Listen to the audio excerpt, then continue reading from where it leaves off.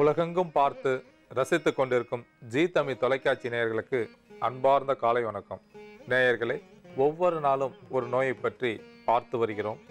அந்த வகையில் இன்று சிறு குழந்தைகளுக்கு இரத்த பேதி, சீதபேதி எதனால் வருகின்றது?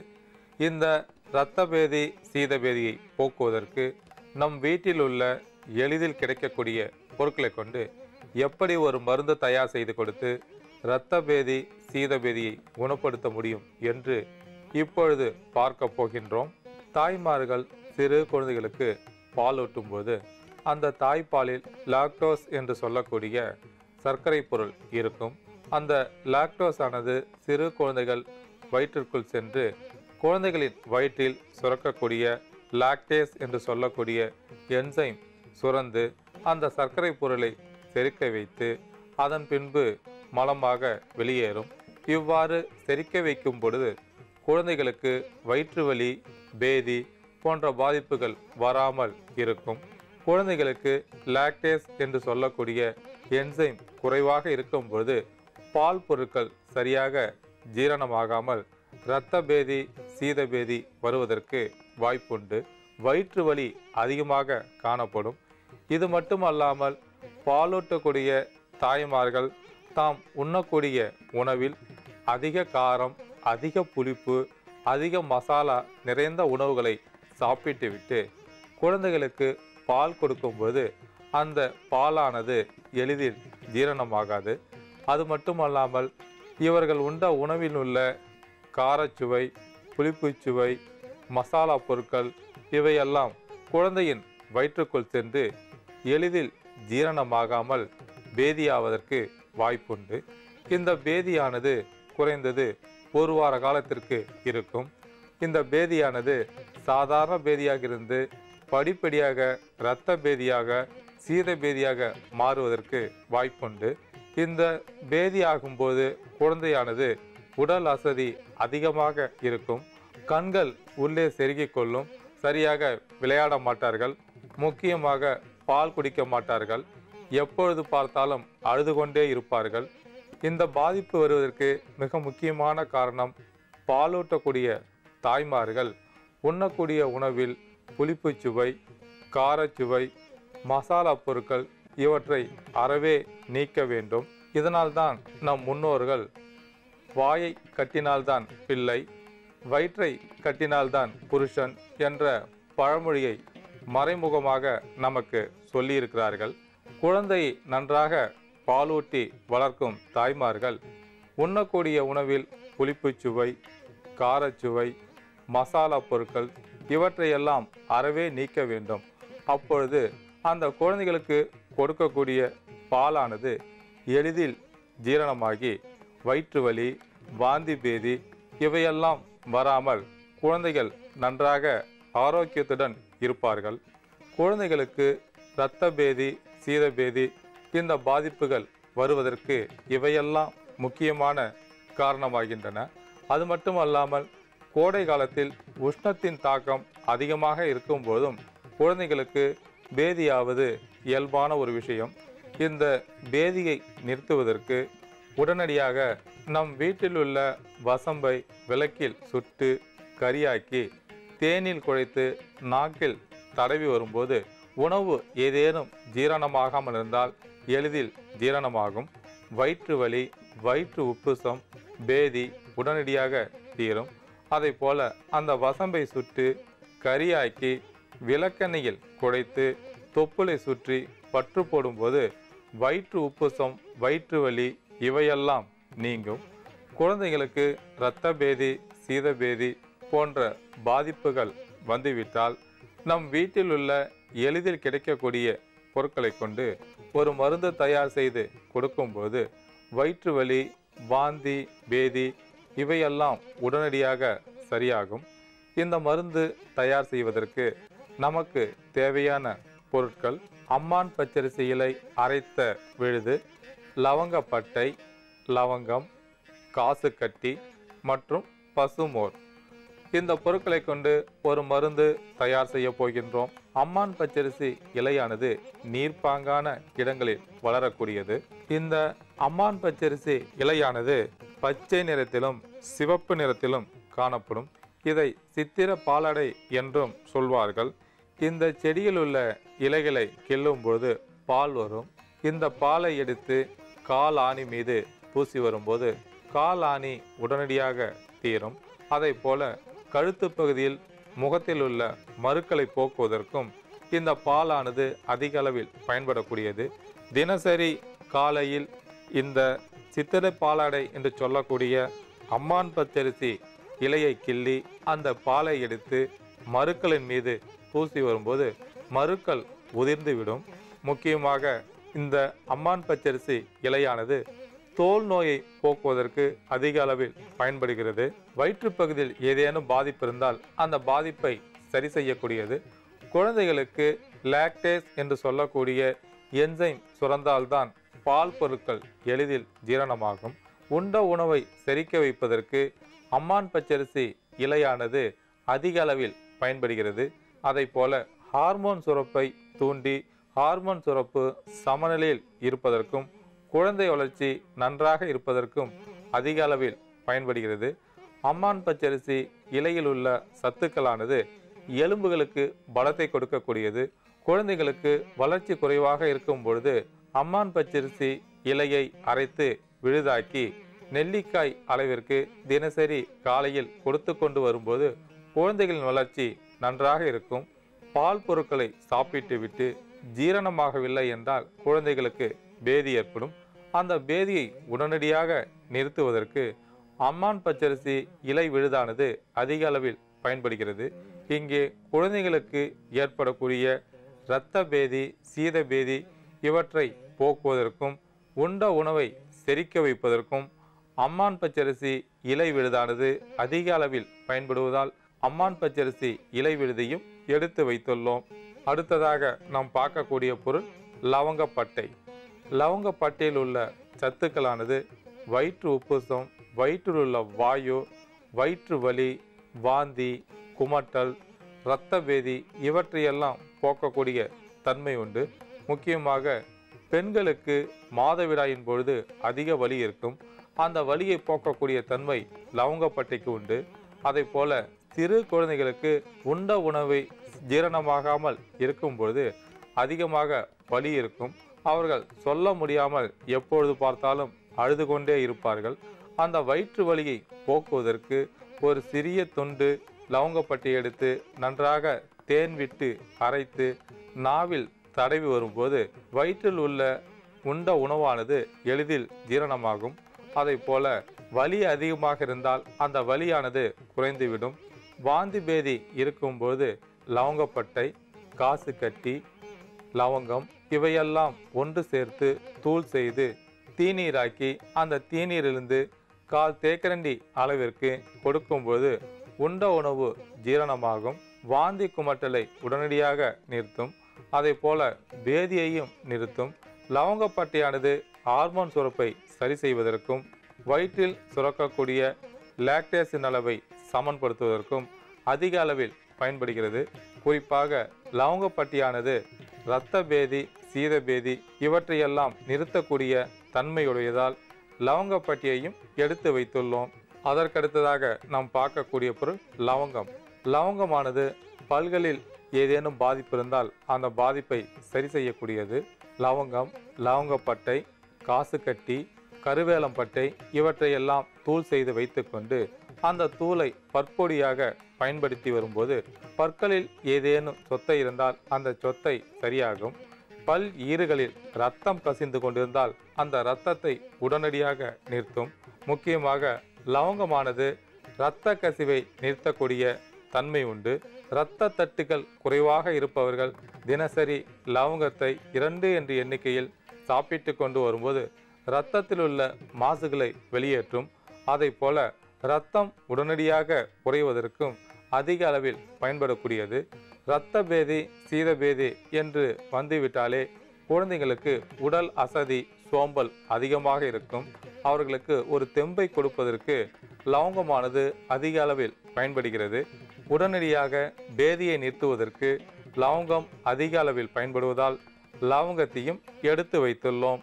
அதற்கடுத்ததாக நாம் பார்க்கக்கூடிய பொருள் காசு கட்டி. காசு கட்டி பாக்கிலிருந்து தயார் செய்யக்கூடிய ஒரு பொருளாகும். இந்த காசு கட்டியானது இரத்தம் கசிந்து கொண்டிருந்தால் உடனடியாக நிறுத்தக்கூடிய ஆற்றல் உண்டு. நம் உடலில் ஏதேனும் வெட்டுக்காயங்கள் ஏற்பட்டு இரத்தம் கசிந்து கொண்டிருந்தால் அந்த வெட்டுக்காயத்தின் மீது காசு கட்டியை தூள் செய்து தூவும் போது உடனடியாக இரத்தம் நிற்கும். அதை போல உள் உறுப்புகளில் ஏதேனும் புண்கள் இருந்தால் அந்த புண்களை ஆற்றக்கூடியது. உள் உறுப்புகளில் புண்கள் ஏற்பட்டு இரத்தம் கசிந்து கொண்டிருந்தால் அந்த இரத்தத்தை உடனடியாக நிறுத்தக்கூடியது. முக்கியமாக காசு கட்டியை பல் நோயை போக்கக்கூடிய பற்பொடிகளில் சேர்க்கிறார்கள். பல்களில் சொத்தை, ஈறுகளில் இரத்த கசிவு, வீக்கம் போன்ற பாதிப்புகள் இருந்தால் இந்த காசு கட்டியை சேர்த்து தயாரிக்கக்கூடிய பற்பொடியானது அதிக அளவில் நன்மை செய்யக்கூடியது. முக்கியமாக பல் ஈறுகளில் ஏற்படக்கூடிய இரத்த கசிவை நிறுத்தக்கூடியது. சிறு குழந்தைகளுக்கு உண்ட உணவு செரிக்கப்படாமல் பேதியாவதற்கு வாய்ப்புண்டு. அந்த பேதியானது நாளடைவில் இரத்த பேதியாக மாறுவதற்கு வாய்ப்புண்டு. சில குழந்தைகளுக்கு பச்சை நிறத்தில் பேதியாகும். அந்த பேதியை உடனடியாக நிறுத்துவதற்கும் காசு கட்டி அதிக அளவில் பயன்படக்கூடியது. காசு கட்டியை நேரடியாக பயன்படுத்தாமல் தீநீராக்கி பயன்படுத்தும் பொழுது அதிக நன்மை செய்யக்கூடியது.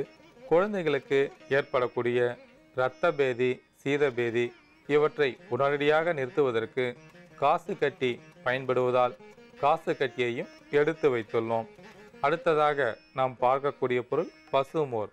பால் பொருட்களில் உள்ள சர்க்கரை செரிக்கப்படாமல் இருக்கும்போது குழந்தைகளுக்கு வயிற்று வலி, வயிற்று உப்புசம், வயிற்றில் உஷ்ணம் போன்ற பாதிப்புகள் வருவதற்கு வாய்ப்புண்டு. இந்த பசுமோரானது சாப்பிடும்போது வயிற்று வலியை உடனடியாக நிறுத்தும். அதை போல வயிற்று உப்புசம், வாந்தி பேதி, இரத்த பேதி இவற்றையெல்லாம் உடனடியாக நிறுத்தக்கூடிய தன்மை பசுமோருக்கு உண்டு. இங்கே சிறு குழந்தைகளுக்கு நாம் எந்த ஒரு மருந்து பொருள் தயார் செய்தாலும் கால் தேக்கரண்டி பசுமோருடன் சேர்த்து கொடுக்கும்போது உடனடியாக இரத்த பேதி நிற்கும். இங்கே இரத்த பேதியை நிறுத்துவதற்கும் குழந்தைகளுக்கு வயிற்று பகுதியில் ஏற்படக்கூடிய பாதிப்பை சரி செய்வதற்கும் பசுமோர் பயன்படுவதால் பசுமோரையும் எடுத்து வைத்துள்ளோம். நாம் எடுத்து வைத்துள்ள பொருட்களை கொண்டு ஒரு மருந்து தயார் செய்ய போகின்றோம். இந்த மருந்து தயார் செய்யும் விதத்தை ஒரு சிறிய இடைவெளிக்கு பிறகு பார்க்கலாம். இடைவெளிக்கு முன்பாக சிறு குழந்தைகளுக்கு இரத்த பேதி, சீதபேதி எதனால் ஏற்படுகிறது? இந்த பேதியை நிறுத்துவதற்கு நம் வீட்டில் உள்ள எளிதில் கிடைக்கக்கூடிய பொருட்களை கொண்டு எப்படி ஒரு மருந்து தயார் செய்து கொடுக்கலாம் என்று பார்த்தோம். இப்பொழுது நாம் எடுத்து வைத்துள்ள பொருட்களை கொண்டு ஒரு மருந்து தயார் செய்ய போகின்றோம். இந்த மருந்து தயார் செய்வதற்கு நாம் எடுத்து வைத்துள்ள பொருட்களின் அளவுகளை பார்க்கலாம். காசு கட்டி சுண்டைக்காய் அளவு, லவங்கம் 5 கிராம், லவங்கப்பட்டை 5 கிராம், அம்மான் பச்சரிசி அரைத்த விழுது தேவையான அளவு, நாட்டு பசுமோர் தேவையான அளவு. இந்த மருந்து தயார் செய்வதற்கு முன்பாக காசு கட்டி, லவங்கம், லவங்கப்பட்டை இவற்றை 1-2 தூள் செய்து வைத்து கொள்ளவும். இந்த மருந்து தயார் செய்வதற்கு முதலில் 100 மில்லி தண்ணீரை ஒரு பாத்திரத்தில் ஊற்றி லேசாக சூடேற்றவும்.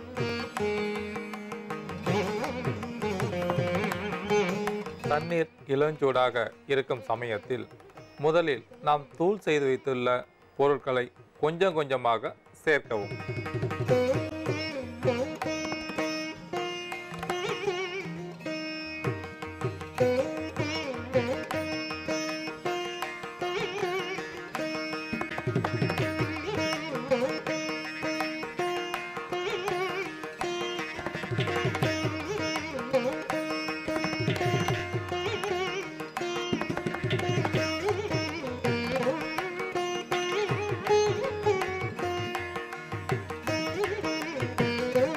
இந்த தேநீர் தயாராகிவிட்டது.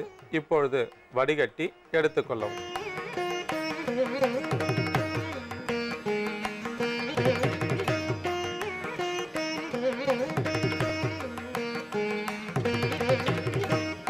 இந்த தீநீரானது ஆறிய பிறகு இந்த தீநீருடன் 50 மில்லி பசுமோரை சேர்க்கவும்.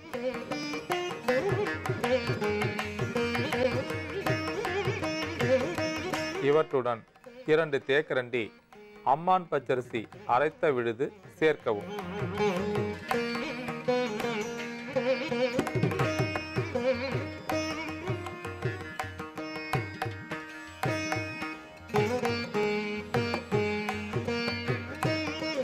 ஐந்து வயதுடைய குழந்தைகளுக்கு இரத்த பேதி, சீதபேதி இதுபோல பாதிப்புகள் இருக்கும் பொழுது 1 மணி நேரத்திற்கு ஒரு முறை என்று ஒரு தேக்கரண்டி அளவிற்கு கொடுக்க வேண்டும்.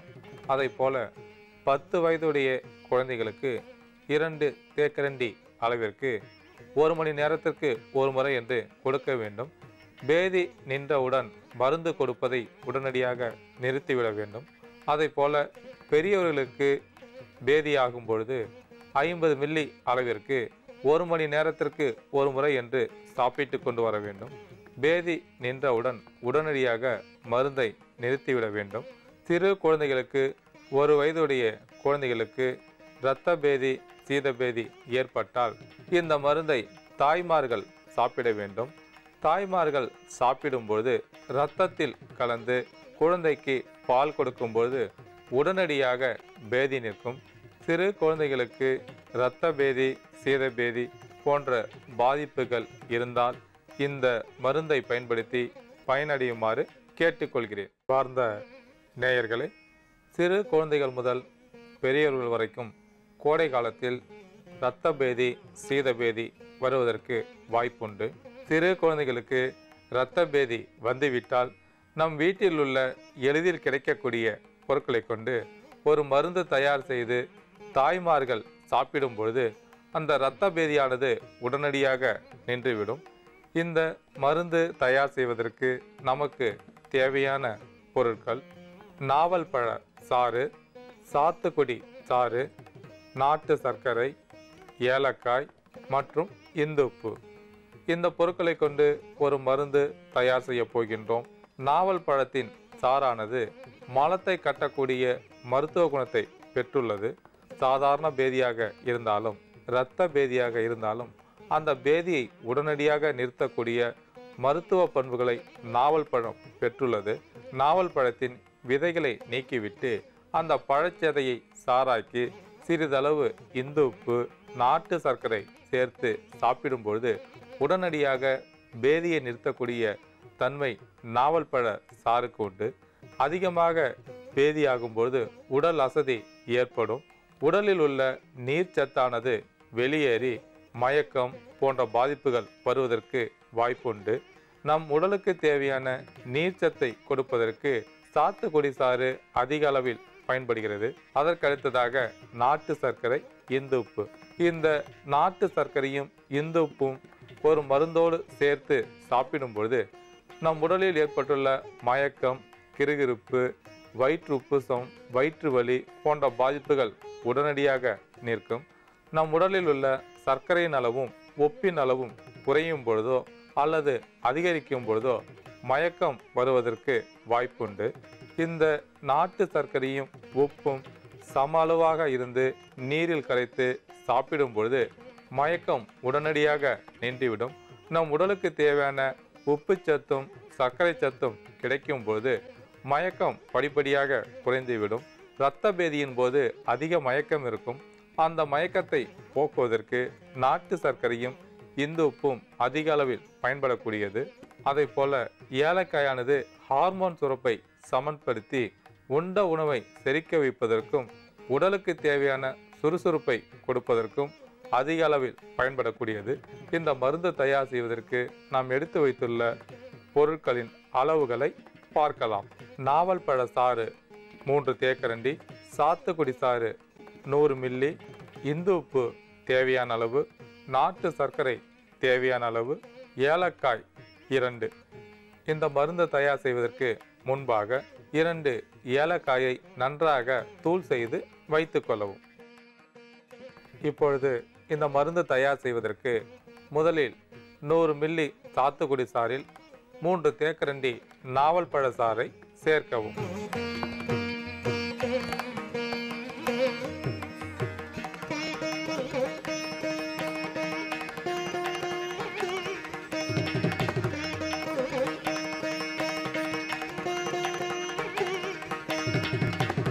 இப்பொழுது தேவையான அளவிற்கு நாட்டு சர்க்கரை சேர்க்கவும். இப்பொழுது தேவையான அளவிற்கு இந்து உப்பு சேர்க்கவும். இப்பொழுது நாம் தூள் செய்து வைத்துள்ள ஏலக்காய் பொடியை சேர்க்கவும்.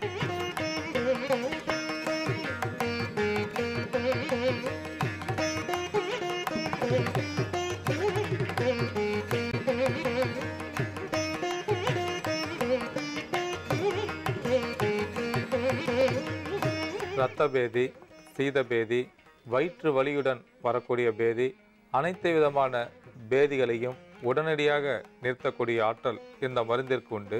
பெரியவர்களுக்கு பேதியாகும்போது இந்த மருந்தை காலை, மதியம், இரவு 3 வேளையும் உணவிற்கு முன்பாக 100 மில்லி அளவிற்கு சாப்பிடும்பொழுது உடனடியாக பேதி நிற்கும். அதை போல உடல் அசதி, உடல் சோம்பல் போன்றவற்றையும் போக்கக்கூடிய தன்மை இந்த மருந்திற்கு உண்டு. இந்த மருந்தானது சளிப்பிடிக்காமல் இருப்பதற்கு இந்துப்பை சேர்த்துள்ளோம். பெரியவர்களுக்கு அதிக பேதி பாதிப்பு உடையவர்கள் இந்த மருந்தை காலை, மதியம், இரவு 3 வேளையும் சாப்பிடும் பொழுது உடனடியாக பேதி நிற்கும். அதை போல 5 வயதுடைய குழந்தைகளுக்கு 1 தேக்கரண்டி அளவிற்கு காலை, மதியம், இரவு 3 வேளையும் கொடுக்கும் பொழுது இரத்த பேதி உடனடியாக நிற்கும். 10 வயதுடைய குழந்தைகளுக்கு காலை, மதியம், இரவு 3 வேளையும் 2 தேக்கரண்டி அளவிற்கு சாப்பிடும் பொழுது உடனடியாக இரத்த பேதி நிற்கும். பால் குடிக்கும் குழந்தைகளுக்கு அந்த தாய்மார்கள் காலை, மதியம், இரவு 3 வேளையும் 50 மில்லி அளவிற்கு சாப்பிடும் பொழுது குழந்தைகளுக்கு வரக்கூடிய அந்த பேதியானது உடனடியாக நிற்கும். சிறு குழந்தைகளுக்கு இரத்த பேதி, சீதபேதி போன்ற பாதிப்புகள் உடையவர்கள் அந்த தாய்மார்கள் இந்த மருந்தை சாப்பிட்டு பயனடையுமாறு கேட்டு